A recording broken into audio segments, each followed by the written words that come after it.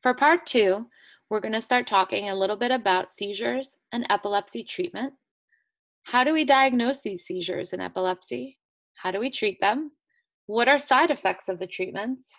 And what's the prognosis of seizures and epilepsy? As a brief refresher to the prior section, the brain is made up of millions of connections between individual brain cells that we call neurons. Each one of the small lights over here in the brain represents the constant electrical activity that's occurring in the brain during every second to sense the environment around us, produce our movements, make sounds, and communicate. There needs to be a constant balance between those signals that are exciting brain messages and those that prevent or inhibit brain messages. When there is imbalance, this is when trouble can arise and a seizure can occur. Importantly, seizures themselves are not the disease. Instead, they are merely a symptom of many different disorders that can affect the brain. Epilepsy is a seizure disorder that is characterized by recurring seizures, not otherwise provoked by acute injury or a health emergency. The causes of epilepsy are diverse, including stroke, tumor, infection, injury, metabolic problems, or genetic problems. Epilepsy is extremely common, with over 150,000 new cases annually and over 3 million Americans affected with epilepsy of varying ages. The diagnosis of a seizure is typically based on the clinical history provided by a witness of a concerning episode. For example, if a patient is accompanied by a parent and the parent explains to me that they were acting totally themselves, they were at their baseline, then all of a sudden they fell to the ground, started shaking their entire body, they bit their lip, they drooled at the mouth, they had their eyes turned to one side and then closed, and then it was followed by a slow stopping of the shaking and acting very sleepy.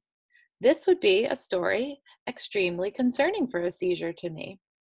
As a neurologist, if a story is suspicious for a seizure or a videotape that you take of an episode, the first step is a test called an electroencephalogram, or EEG. This is a test to measure brain activity by placing small sensors all over the scalp. The sensors are not painful, but the glue used to adhere them to the scalp may be a little bit stinky. Once the sensors are in place, a computer will generate a visual representation of the brainwaves over different parts of the head. There are some key things to know about EEG. Depending on your location, the availability of EEG technology might be limited. You may have a routine EEG, which lasts less than an hour, or you might be admitted to a local hospital for overnight video EEG monitoring. In some places, the EEG can actually be connected and you go home with the wires in a small backpack to gather the data for review. You can even take it home for up to 3 days at sometimes. While it would be useful to have a concerning episode while you're on the EEG machine, it's not a waste of time to obtain the EEG data not having an episode. The basic EEG can provide information about how active the brain is when a person is awake and asleep. This can be just as useful and even predictive of whether a person is at risk for seizures in the future. It's also important to remember that since the sensors are placed on the outside of the scalp, an abnormal brain activity must be large enough and powerful enough to reach the surface. If the seizure activity is too small or too weak or too deep within the brain, you may not be able to see it on the EEG itself. So just because we say we can't see on an EEG doesn't mean it's not a seizure. And most importantly, the EEG is a tool, merely a tool that a clinician will use for evaluations. It is not the only way to determine whether a patient actually has seizures, epilepsy, or needs medication. This needs to be determined between a patient and their doctor.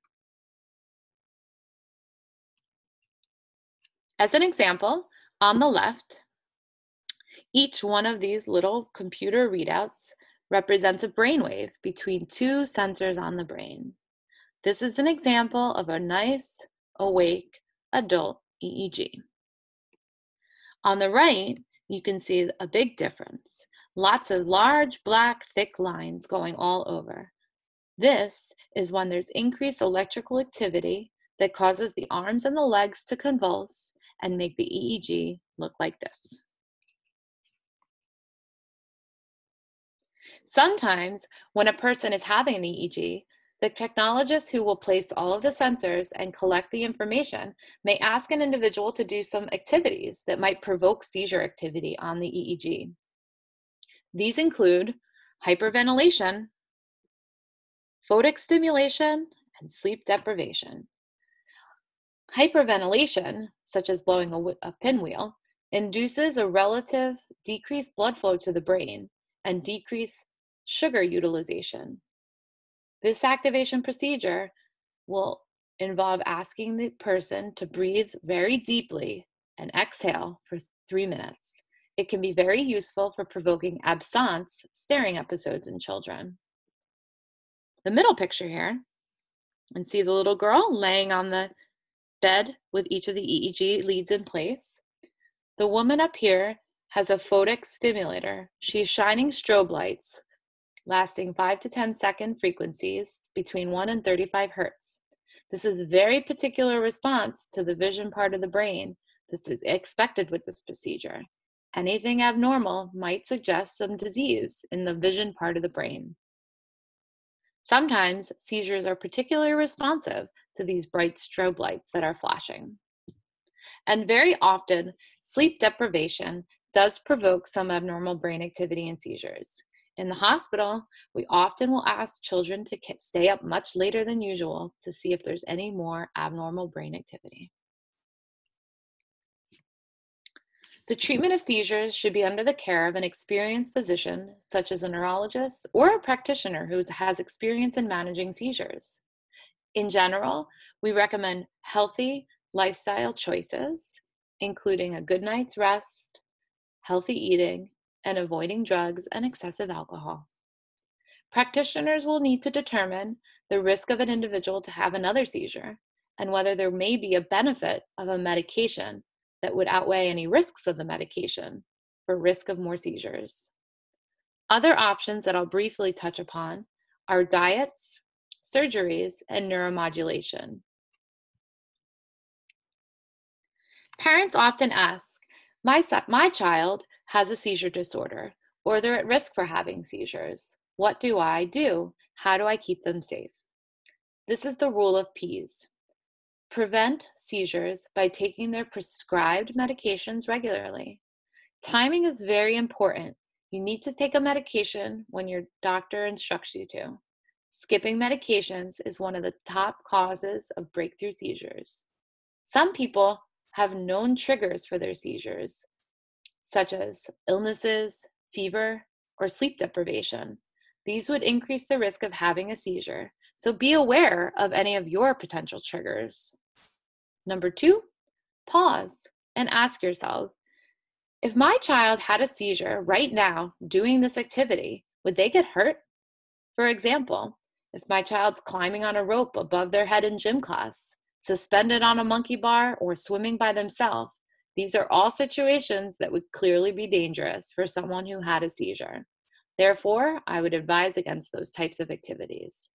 A child can take a bath, they can take a shower, but they should have somebody monitoring them at all times.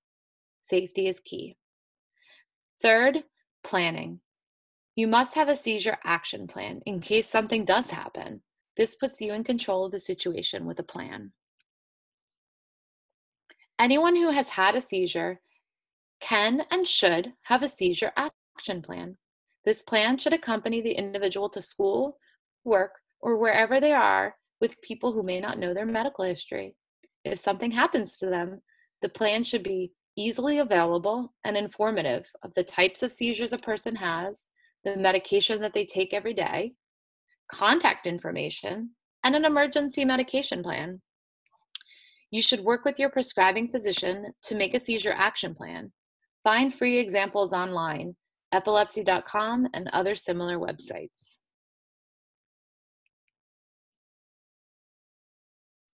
I'm going to briefly discuss some of the medications used for seizures.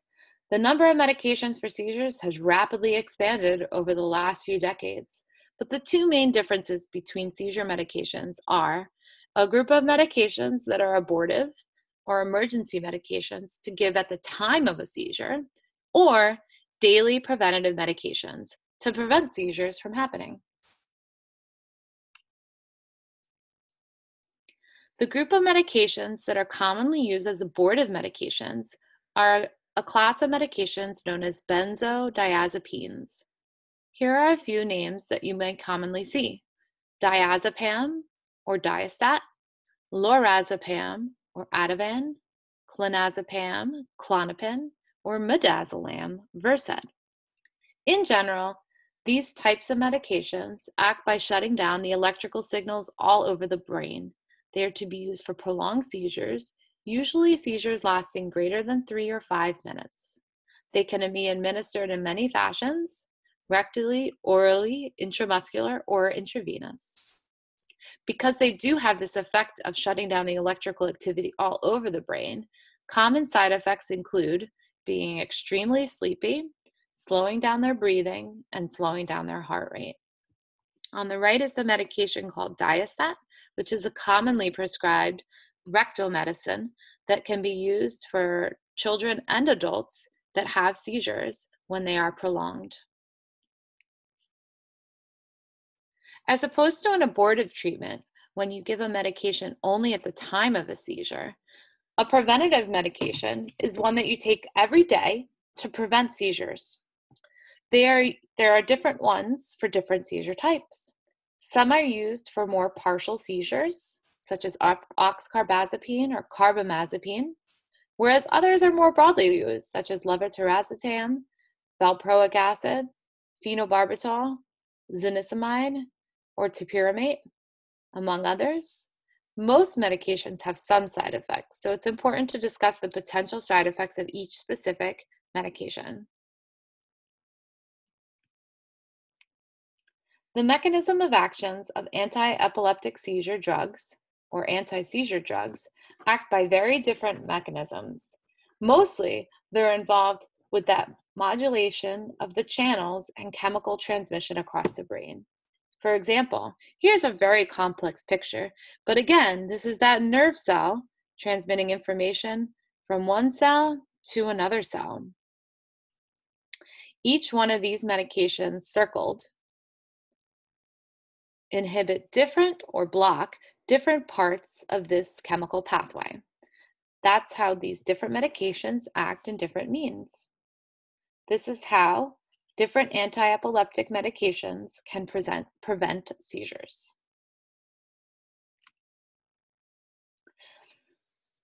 The classic ketogenic diet is a special high-fat, low-carbohydrate diet that has been sometimes shown to help control seizures.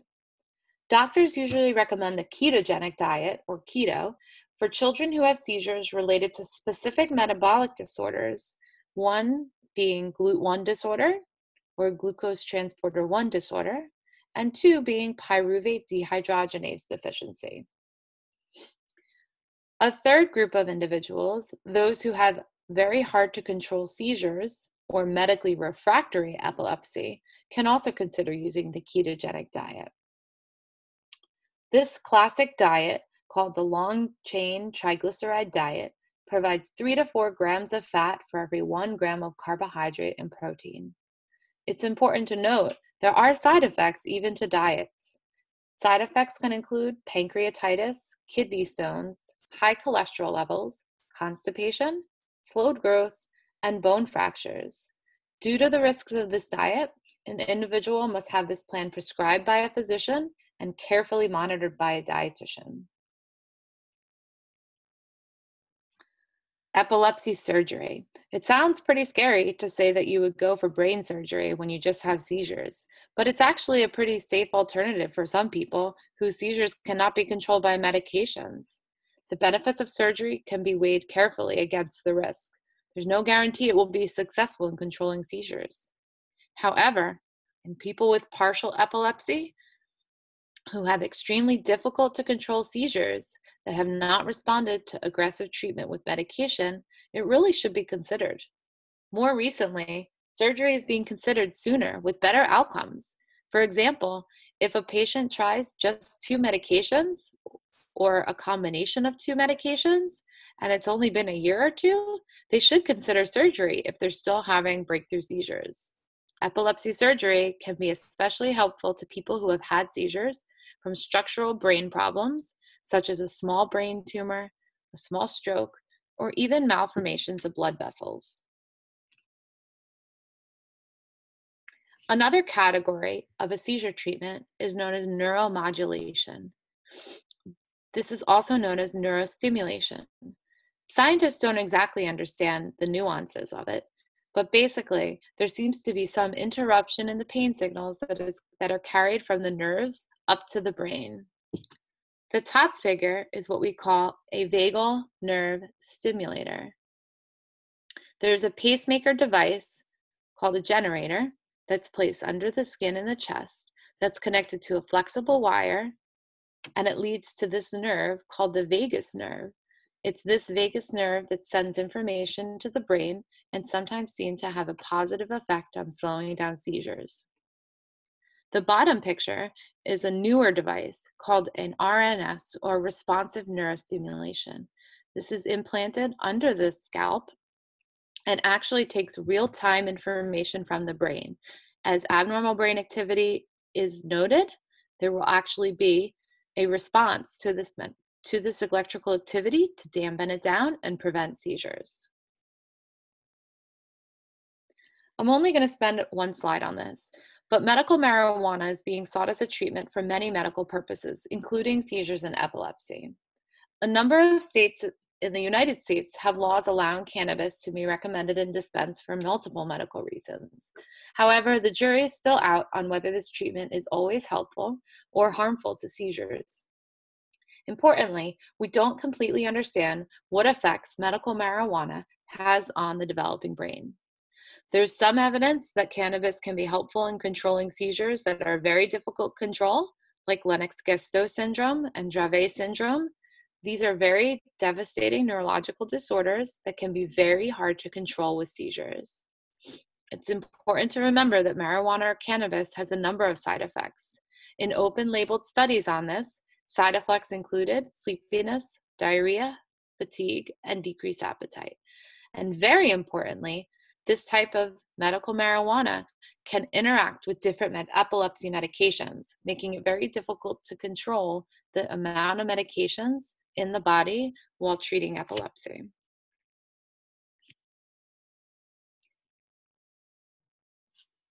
The prognosis of what happens when a person has seizures and epilepsy really depends on why they had the seizure in the first place. Remember, the only reason somebody has a seizure is because something was going on with the brain underneath. There's a much better prognosis for a seizure that's caused by an acute injury, such as meningitis, as opposed to a developmental brain problem. For example, the brain not forming correctly. Genetic identification and classification, such as what we have been brought here today through Simon's VIP, may provide some clues as to prognosis. But there are also other risk factors that predict worse outcome, having other neurological diagnoses, such as developmental delay or cognitive impairment. Neuropsychological testing is often sought to characterize the strengths, the weaknesses, the adaptive and cognitive abilities of an individual. It's important to remember, as a pediatrician and a neurologist, that a child with epilepsy is a whole patient. They have a family, they have medications, the school that they go to, the friends that they have, and the lifestyle changes that might accompany them with this new diagnosis. It's important to take all this into account when treating an individual with epilepsy. Please remember, you are not alone. There are many different foundations out there for those with epilepsy, those with seizure, and those with special children. Thank you, and have a nice night.